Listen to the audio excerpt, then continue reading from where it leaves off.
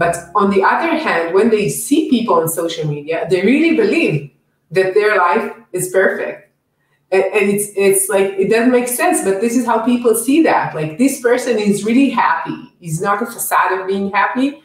This person that I went to school with, or he is really happy. But my life is mediocre or less. Yes. So there's tons of comparison going on. And that comparison causes us lots of self-judgment, shame, anxiety. Yeah, so on an individual level, social media, by and large, is a negative.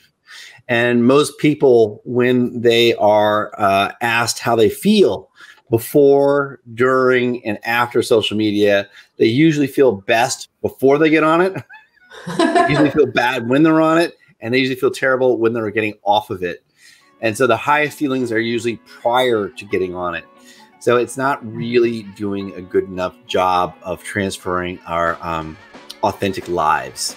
If you are more committed to national unity than partisanship, please check out my book, The Second Civil War, A Citizen's Guide to Healing Our Fractured Nation. My book will challenge you to improve your relationships with friends and family. Click the link in the description below.